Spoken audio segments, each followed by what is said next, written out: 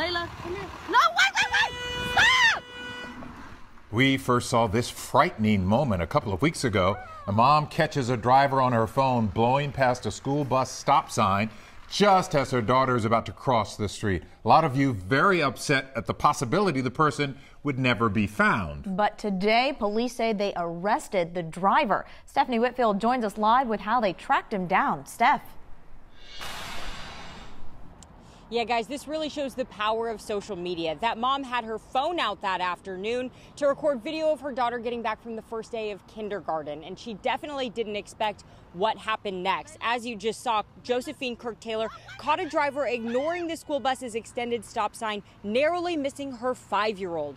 She shared the video online and with the media. And Police Chief Art Acevedo said today KHOU's tweet got his attention, and he made sure his officers got to the bottom of it. Well, yesterday, 18-year-old Julio Correas was arrested and charged with reckless driving. I want to give thanks for the people who don't even know me, and they shared this video so that my daughter could receive justice. According to court documents, Correas told police, "I saw the bus stopping and I was accelerating. That was my mistake." Now law enforcement is intentionally making an example of him because they hope next time someone pulls up to a stopped school bus when they're in a hurry, maybe they'll think twice about it and stop. They also want people to know that undercover officers have been following school buses around. They've also been hanging out in school zones. And they say just in the first week of school, they issued over 1,000 citations just in the city of Houston. Guys. Wow, this is certainly an example for all of us drivers. Thank you so much, Steph.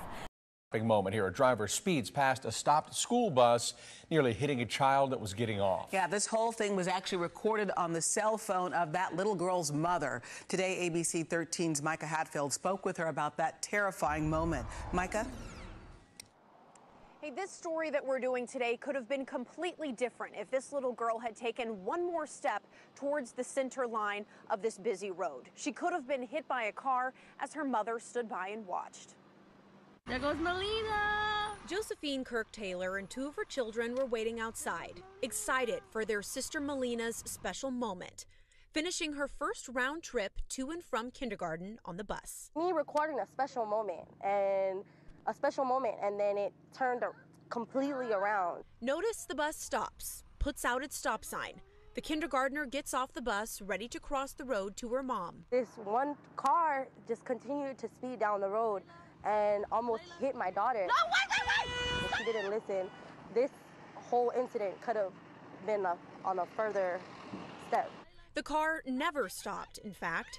Fortunately, Melina was okay. You could have murdered a child. The mother hopes what almost happened to her daughter is a wake-up call for all drivers as children head back to school. It takes 10 seconds to stop so a child can cross the street. It takes 10 seconds for a child to get off the bus. The mother posted the video she took on Facebook, and hundreds of people are commenting, saying that this driver should be cited or charged. In fact, right after it happened, the mother did call Houston police, but they told her that they couldn't do anything, even though she caught the license plate number in her video. I'll tell you why coming up at 6 o'clock. Live in East Houston, Micah Hatfield, ABC 13 Eyewitness News.